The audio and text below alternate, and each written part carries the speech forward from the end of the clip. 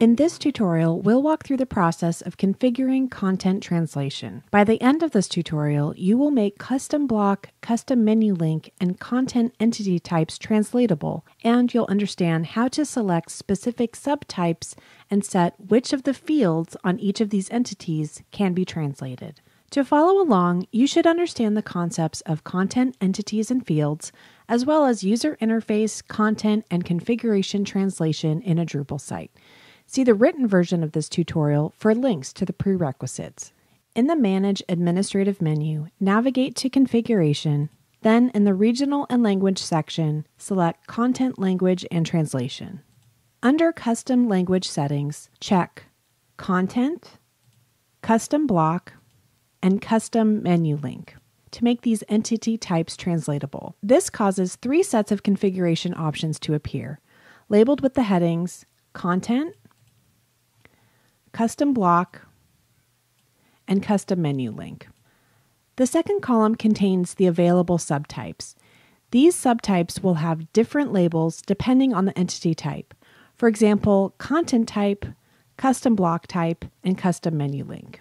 Let's choose the subtypes we want to translate for each entity type. Check Basic Page for Content, Basic Block for Custom Block, and Custom Menu Link for Custom Menu Link. Scroll back up and let's start with Basic Page. When we originally checked the translatable box for Basic Page, this checkbox also was checked. Show Language Selector on Create and Edit Pages. And we'll keep that checked. Next, we need to verify these fields to see which ones we actually want to be translatable. Published we'll keep checked. Title is checked. Authored by, we're going to uncheck. Authored on, we'll also uncheck. Changed, which is the date of last update, uncheck.